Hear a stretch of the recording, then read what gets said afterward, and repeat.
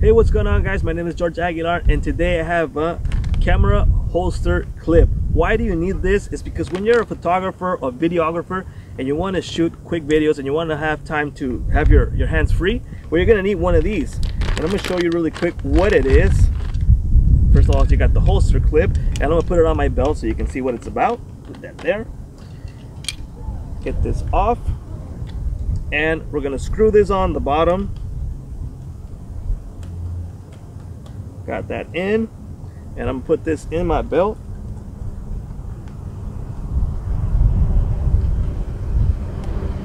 You get it on, you have this on you, no problem. That's gonna go nowhere, and now you have your hands free. You're not gonna need to put this in your head.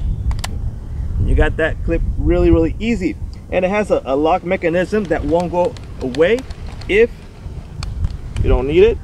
Unless you need the camera, you're gonna hit that and you're gonna have time to free it up. That's what you're gonna screw on your camera. That goes on like that, and it just frees up your hand.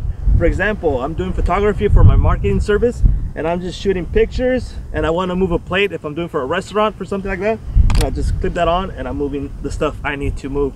So it's really good to have this. I mean, it's cheap, it's easy to have, it's cool, and it makes you look way more professional, and you don't have to have all those things around you like all the other guys that do photography.